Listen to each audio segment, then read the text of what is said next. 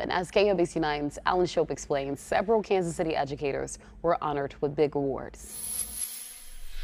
It's an honor to be in this room with this group of educators, teachers. Royals owner John Sherman comes from a family full of educators. He knows how important teachers are to our kids. Teachers, coaches, they're the ones that you really think about it.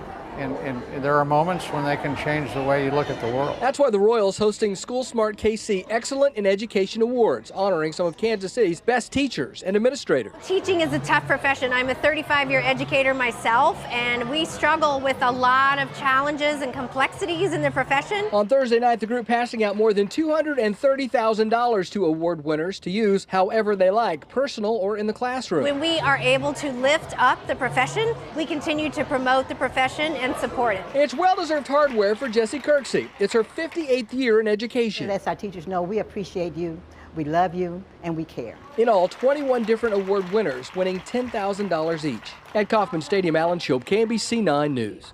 Oh, it was the 6th year of the Excellence in Education Awards. They've given KC teachers more than $4 million.